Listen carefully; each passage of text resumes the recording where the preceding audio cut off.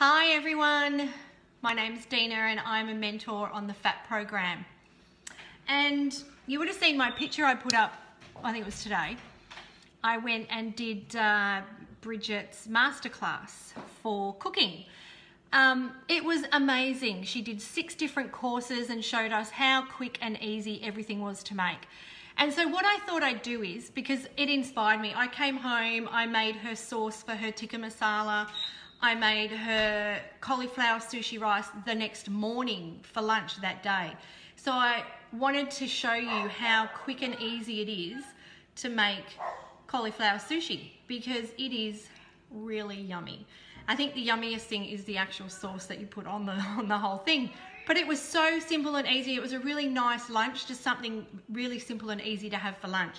So what I'm doing is I'm going to video and show you how quick this can be done. So I just need to set the camera up again. I don't know where I'm going to sit it. I didn't think about that very well. That's what happens with a live, isn't it? Oh, let's get this. See if this is low enough, because I want you to be able to see what's going on in the bench. Okay, maybe we just pop it down there. Okay, you should be able to see.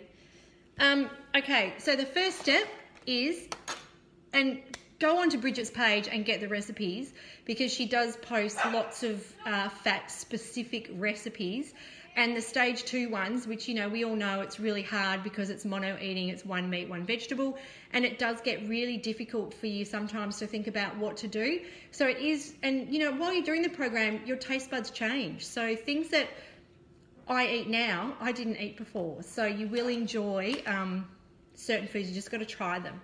Okay, so we're going to get our cauliflower.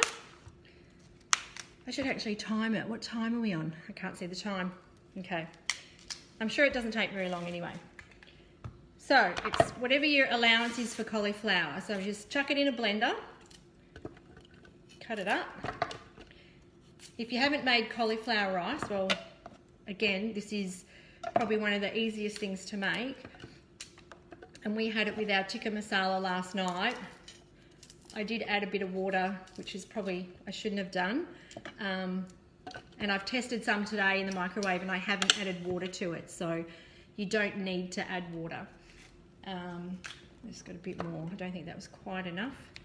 You sort of, when you've been doing this for a long time, this program for a long time, you sort of get to know roughly how much the quantities are. So I don't need to get the scales out every single time.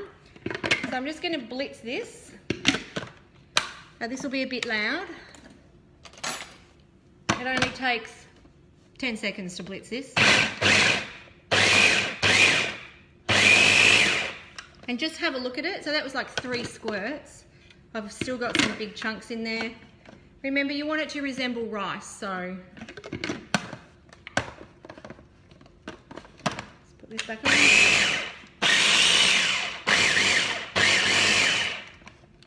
There, give it another few squirts. There we go. There's our cauliflower rice. Now, if you've got one of these, it's a Tupperware container. These are great. Now, this is what I'm going to use. It's great for the kids as well if they're making their 2-minute noodles, because the thing's really, it doesn't get hot when you're holding it, so you don't need to worry about it. Okay, now, like I said, don't put water in this.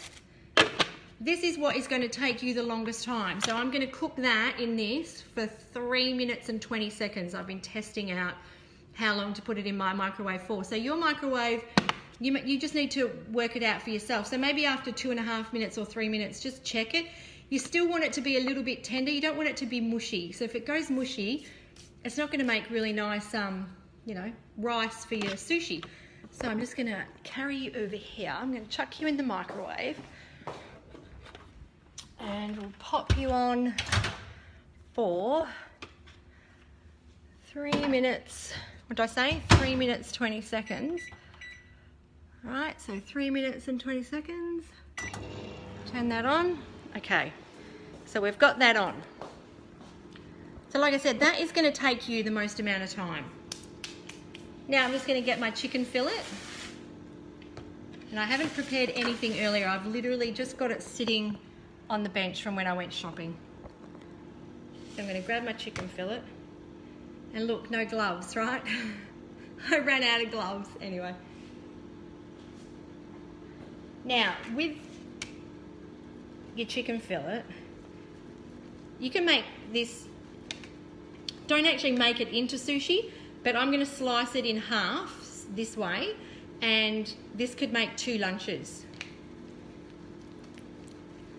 I'm going to slice it in half. I'm going to put my frying pan on.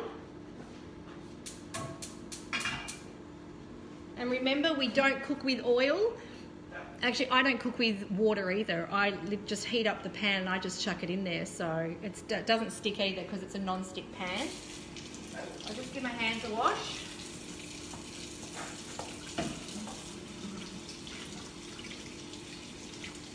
Look at this, promoting products.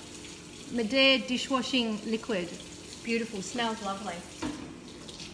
And it's actually really mild on your hands, so if you've got your hands in water a lot, it's actually really good. Sorry, if you've got your hands, cleaning dishes a lot, it's really good for that. Okay, so our cauliflower's going. We're going to come over here. I'm going to chuck my rice, my chicken on. See, just a little pan. Where are we? I've got to get my fingers out of the way. What am I doing? Okay, see that? There's nothing in there. I'm going to sprinkle. Oh. See, that's what happens with lives. I need a cameraman. Okay, so chicken, I'm just going to sprinkle a bit of pepper. Nothing fancy, like this is the quickest. Salt. How's this for a salt shaker? If you live in Ellenbrook, I know not a lot of you live in Ellenbrook, but if you do live in Ellenbrook, our greengrocers next to Coles has the most amazing fresh fruit and vegetables, and I found that in there. That's huge.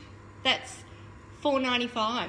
That's 2 or 3 times larger than the ones you buy in the supermarket. So go in and grab yourself one of those. Okay, so I've heated up my pan, and now I'm going to, where's my pan? Here we go. Just lay the chicken in there. There we go. And I'm just going to let that cook. Now, obviously, when you're making sushi, that light's in the way. There we go. When you're making sushi, we don't want to use the hot cauliflower and we don't want to use the hot chicken because it's just going to make our seaweed part all mush and just it won't work out. So I've actually prepared some earlier. How clever am I? And I'm not kidding. I've literally prepared this earlier lot. And it's only been however long I've been videotaping for because I chucked it in the microwave. I chucked it in the freezer. Now our microwave's finished, so we can get our cauliflower rice out. We'll just sit you back down. Sorry if it's annoying with this moving. I really do need a cameraman, don't I? Now that's cooked, right? So I did this 10 minutes ago. I made another lot. And I stuck it in the freezer with cooked chicken as well because I wanted to be able to show you. And then I thought, oh, if I cook it straight away, I won't be able to use it. So I'm just going to get out my chicken that I cooked earlier and my cauliflower. I need another pair of hands. Need a helper. Okay, and then all we need to do now is assemble it all.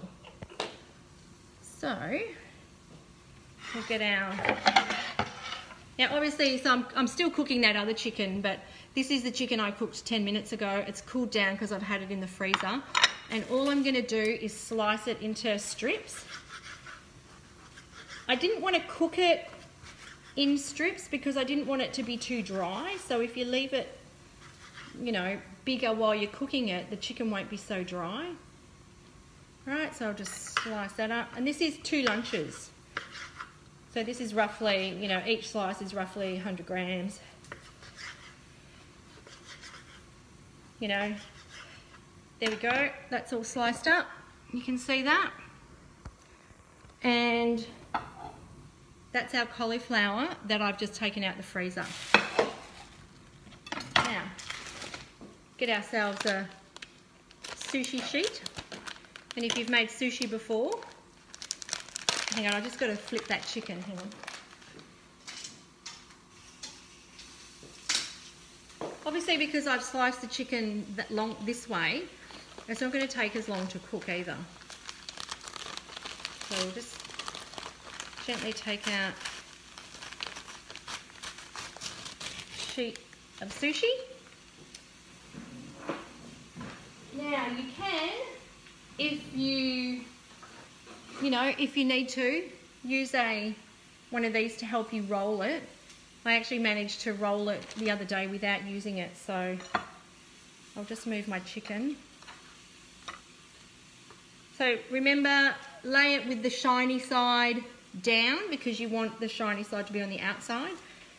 And now all we're going to do, now can you guys see that? If anyone's watching, just pop up there that yes, you can see the sushi sheet. Right, now just with your cauliflower, because it's nice and cold, just lay it on there, pat it to the ends, pat it down. Now roughly your, the cauliflower that you're allowed to eat for the day, I think it's 200 grams, will fit in one sushi roll. And remember to leave a space at the end here. So if you can see that, I've got an end here that I'm not going to put cauliflower on, but everywhere else, pat it down, even it out. There we go. I'm just going to turn the pan off for the chicken.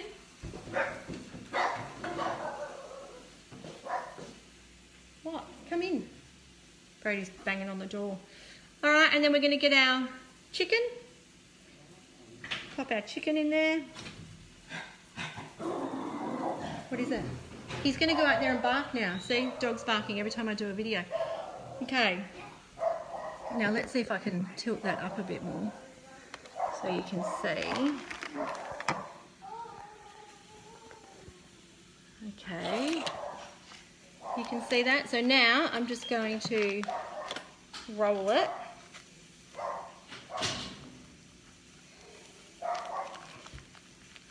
Just keep it nice and tight. Now on the end that we didn't put on, we need to just wet that a little bit.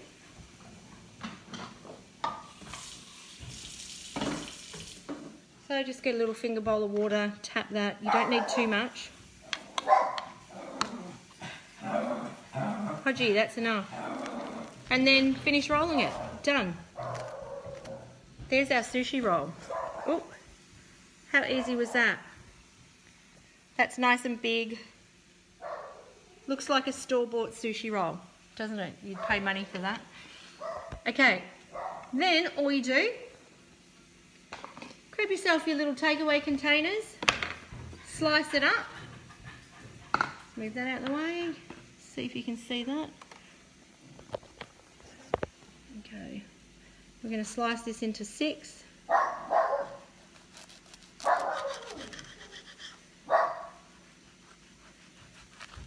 You can slice it as thinly and thickly, as thinly or thick as you like. Oh, actually that was silly, I just chopped it into 4. Anyway, there we go. And then just sit it in your, there we go, this one I could probably cut in half. Oh, hang on, that's the chicken knife. There, I don't want to use the chicken knife.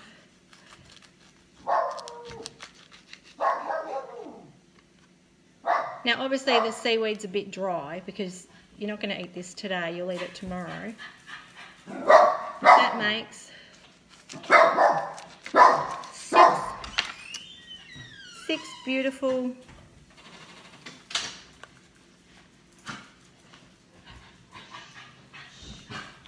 bits of sushi. There we go. There it is. Now, the best part about this is you have to make her sauce.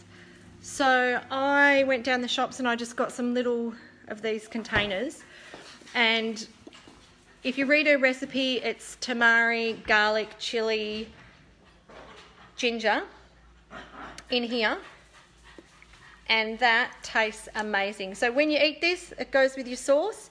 Now this sauce is really good also. Now how long did that take? I don't know. That probably took me less than 5 minutes to make. Now this sauce I actually had on my chicken burger this morning when I was having breakfast. So this is also really nice. Just put it on anything. Put it on your chicken if you've just got chicken. Could use it as a salad dressing. So use her recipes. Have a look at it. Taste. Go out of your comfort zone is the main thing here. Is to look at what you normally liked. Your taste buds have changed so much that you didn't like it before. You'll probably like it now. And I can tell you this is a really, really nice sushi from Bridget's Kitchen. Well, you know, brought to you by Deana anyway. All right, so that's it. Like I said, it's a quick lunch. And, you know, I made it for my daughter yesterday. And she was like, oh, I don't like cauliflower. She loved her cauliflower sushi. So now I'm thinking that I'm going to have to make the other second batch because she can have that for lunch tomorrow as well.